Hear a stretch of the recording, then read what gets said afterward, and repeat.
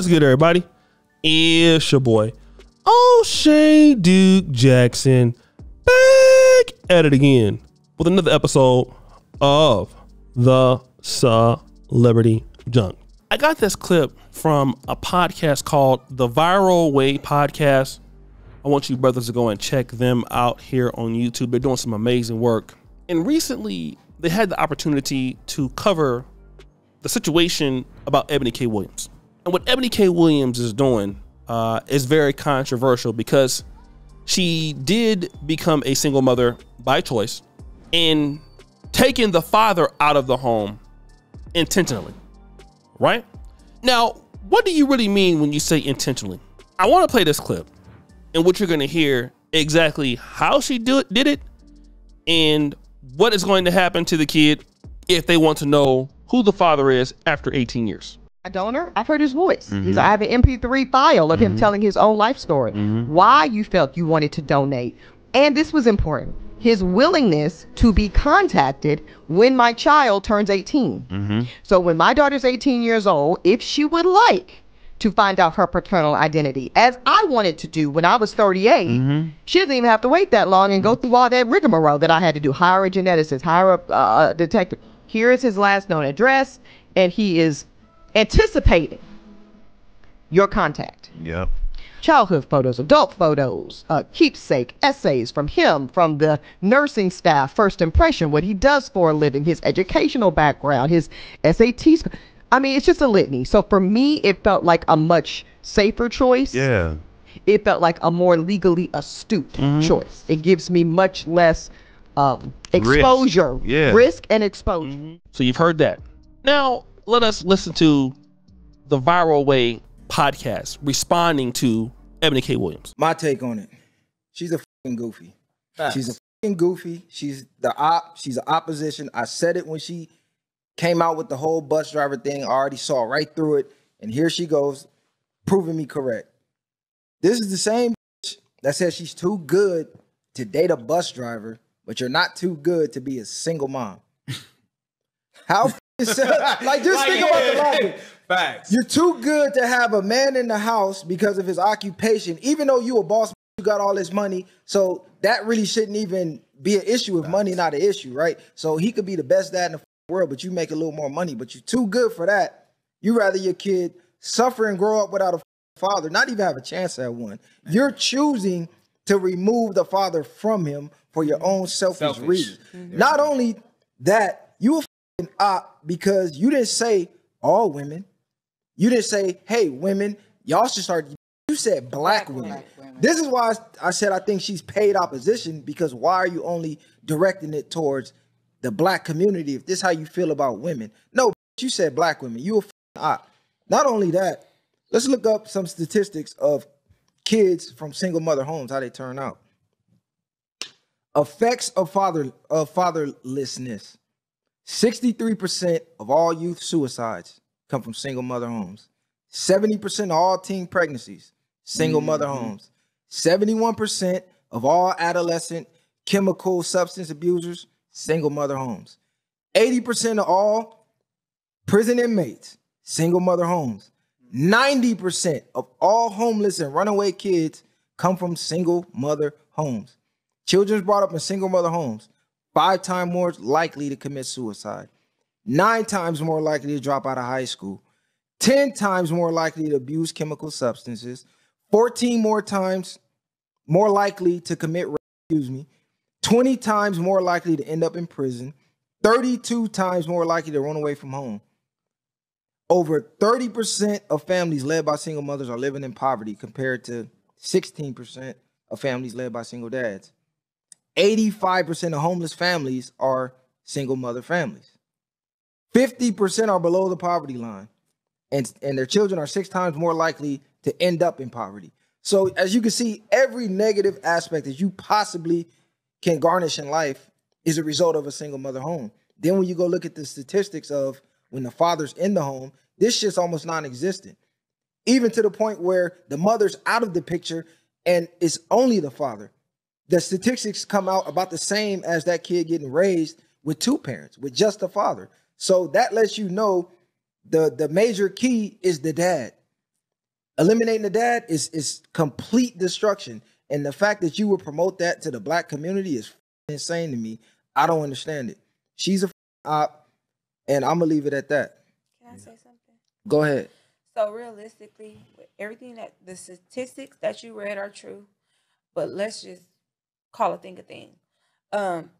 What she's saying is not nothing different from what's being pushed, the agenda. It's an agenda. Oh yeah, that's a fact. Because being a single mother, I'm not gonna say being a single mother, but we all know in the 70s, 80s, people had to get on welfare. You could not have a man in the home. Yeah. So realistically, what she's saying is true, but that's what's been pushed upon us. But since we know the truth, though, we should. Okay. Yeah, we need to. But we know, right? Like you said, we know that. We are seeing that now, but we talking about a system that's been designed to make.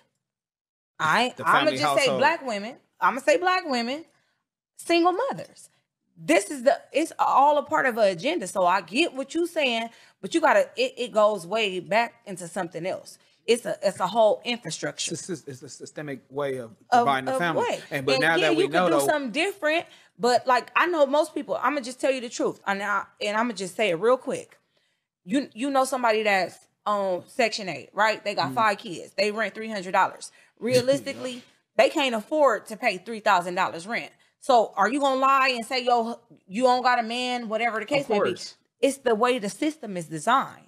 You get what I'm trying to say? I get what you're saying, but we in the age of information and we already know this. So now that we have this information, we got to get out of that victim mindset and break that cycle. We know what they're doing. I don't feel like it's a victim mindset. No, it's a victim. It's a victim mindset. No, it's a victim mindset because your mindset, the thoughts you think create your reality. So a lot of people that's stuck in poverty, they think with a poverty mindset. They don't have the mindset to get out, like you said. Instead of trying to find ways to get out, it's let me lie and say he ain't in the house so I can keep this Section 8 because I don't never want to lose it. You don't want to. You can't surpass that ceiling because if you surpass it, they go take it from you. Now it's on your own. When the goal should be to get out. Yeah, it's like let them take it. Because really, it's really a short-term, temporary solution. But some people make it to a lifetime, generational curse. Exactly. And you get my kids on Section 8. Look, baby, this is how you get on, and it just go generation to generation. Instead of teaching that, we should be like, nah, we gonna use the Section 8 and then let's try to get out of it so we can own a house. So we should flip the narrative. Yes. And you know what I'm saying? Instead of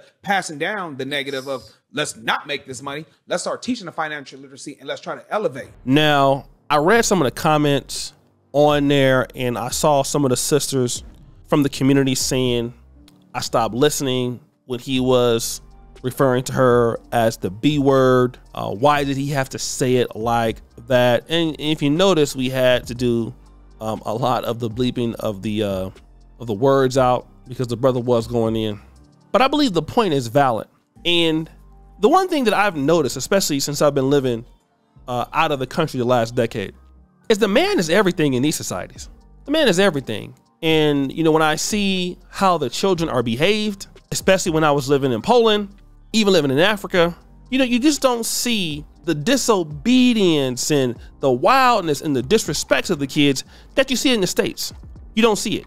Kids are well-mannered. Kids are disciplined. And I'll tell you why, because the fathers are there, okay? And a lot of those kids go on to do, you know, pretty decent things in society. You know, obviously in Poland it's a little bit better because, you know, it's a rich country. But when you see the children in the States and you see them, how they act and, you know, what's going on with them and can't nobody tell them anything, it's disheartening. And you look at them and you say, oh man, this kid's not gonna make it. You know, this kid's gonna have a hard time. And then when the women make these decisions because they want to have a kid, they're not even taking into consideration at all what the outcome of the kid is going to be, because it's really about, I want a child, not about what situation am I bringing the child in. Am I bringing the child into a good situation? And I'd rather choose nobody over a bus driver, which has everything to do with her. Eboni K. Williams is a very attractive lady. She's not ugly. She's had every opportunity to meet all sorts of men. She's been, you know, she was educated at the University of North Carolina, Chapel Hill, which is an awesome school. She went to law school. She's been in entertainment. Well, why was it that she couldn't find anybody else for the, you know, the same thing? So now, because of your bad attitude and poor choices in life, your child has to suffer. And I'm telling you, a lot of people's kids are gonna suffer based on the bad attitudes and decisions of their parents forever.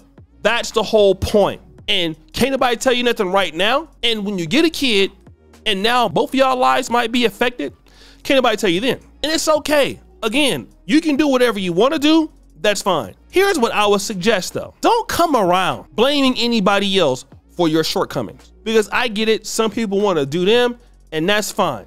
But don't come around when your child don't come around to be who he is. Well, you know, his daddy wasn't there. Well, you got, you know, what happened to you, superstar? See, everybody needs help, you know, and the black community forgets that.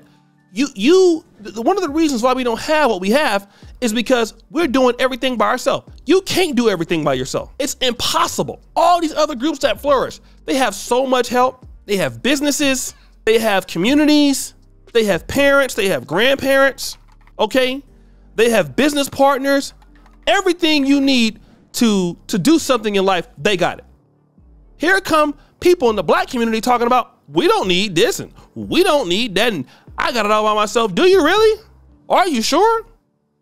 Are you positive that you got it all figured out? I beg to differ. I believe that you don't have it figured out. And then when it's too late and you find out that, oh, I'm struggling. Well, it don't matter. The kid is there now. The kid is there now and the kid's suffering now. So why is that the case?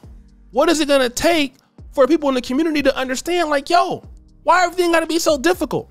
Why do you need to impact the life of the kid because you feel like it? Because it's not fair. When these kids grow up, and the brother read those statistics, those stats are true. When the kids grow up in that sort of environment and they turn out to be something else, and then when that kid turns out to be a 50-50 black man or he can't do nothing, black women will be talking about that young man and they'll be saying, well, you see, these black men ain't nothing. They lazy. They don't want to work. Well, who raised them? Again, you made a decision not to be with a decent man, or you made a big mistake. And in the case of Eboni K. Williams, she didn't even want the guy there. So when this young man is not prepared to be a man for another woman, what are you going to say? Who do you blame? Don't blame the men. Blame these women if that's their point of view. And see, it's so easy to absolve responsibility when they make these choices. Even Eboni K. Williams, if the child turns out female or male, the child turns out to make bad decisions in life, well, somehow black men will still be blamed. Well, you see, the reason why she had to do that is because, you know what? Wouldn't no black men step up? Oh, no. We not even gonna deal with that, boo. Nah, we don't. No. Hold that L. Hold it. Stop blaming these black men. Okay? Y'all want to do whatever y'all want to do? That's fine. But accept what happened afterwards.